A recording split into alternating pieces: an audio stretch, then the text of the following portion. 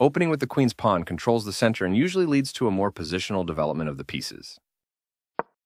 d6 defends the e5 square and allows the light-squared bishop to develop. Moving from its starting spot, the knight gets involved in the game. This move opens the path for your bishop to enter the game. That's not a mistake, but it's not the best move either. You developed your bishop on the long diagonal. The bishop is ready to be developed to an active square. It's good to get your knight off of its starting square and into the action. The pawn is now adequately defended. You activate your knight by moving it from the starting square. This overlooks an opportunity to develop a queen off its starting square. Castling kingside is a great way to protect your king and develop. This ignores an opportunity to develop a queen off its starting square. Pawns can't move backwards. You're putting your king's safety at risk. This threatens to tactically win a pawn. Smart move reinforcing your pawn with extra protection. Right on target. You overlooked an opportunity to strike at the center with a pawn.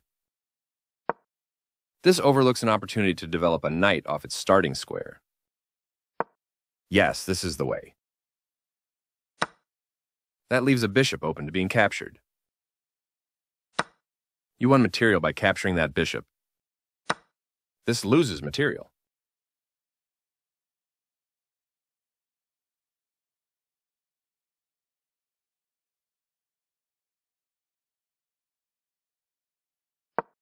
You overlooked an opportunity to win material through a tactic.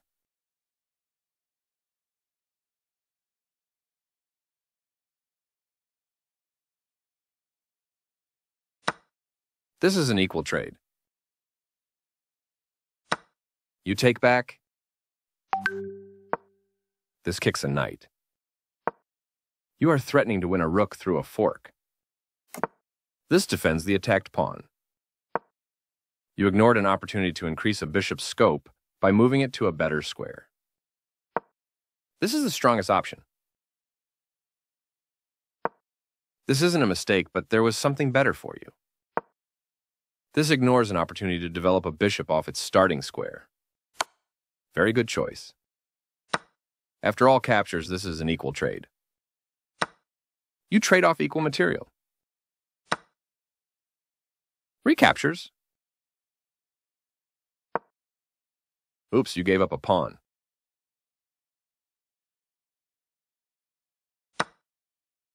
That was a free pawn. You're going to end up losing a bishop.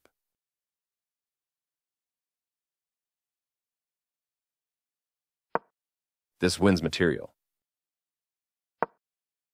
You missed an opportunity to defend a pawn that was under attack. This misses an opportunity to tactically win a bishop. You allowed the opponent to win a bishop through an eventual fork. This misses a better way to tactically win a bishop. You dodge the check, moving your king out of harm's way. This is the only good move. The knight moves forward into the game. This is called development. You missed the only move in a critical position.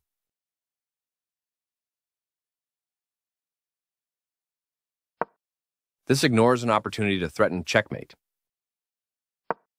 You are threatening to win a bishop through an eventual fork.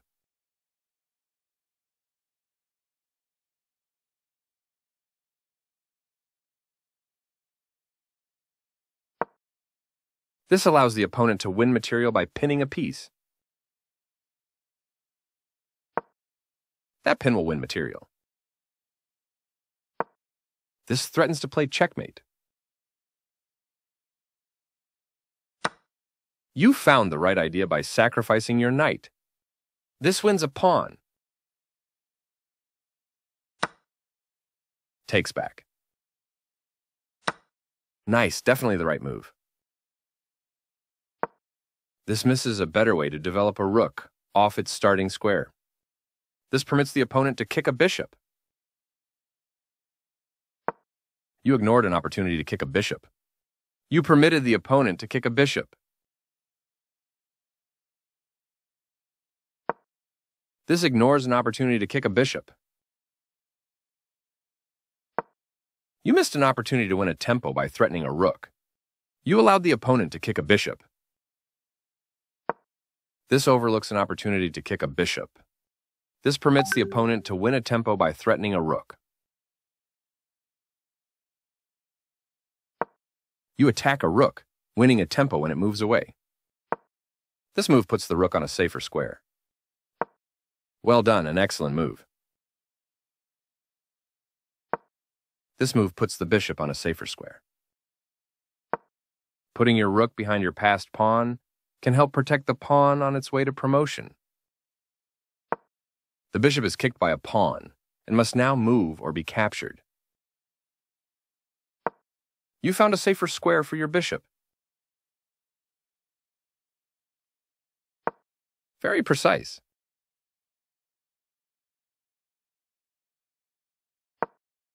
This moves your bishop to a safer square.